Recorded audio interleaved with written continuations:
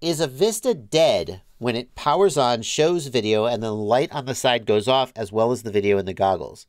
It sure isn't a good sign. That's not a good sign. Here's what I would do, Kentucky Savage, if that was me. The first thing I would do is make sure that it's getting at least 7 volts. If you have like somehow wired it up to a 5-volt regulator, or if somehow the voltage regulator that it's hooked up to is dying, that would certainly explain this. Okay, make sure it's got a stable power supply. Test it with a multimeter. Wire it up to VBAT directly, assuming you're using no higher than 6S voltage. The Vista can take VBAT directly. But make sure it's got a solid power supply, and that's not the issue. It is relatively hard to kill a Vista. Not impossible, but relatively hard.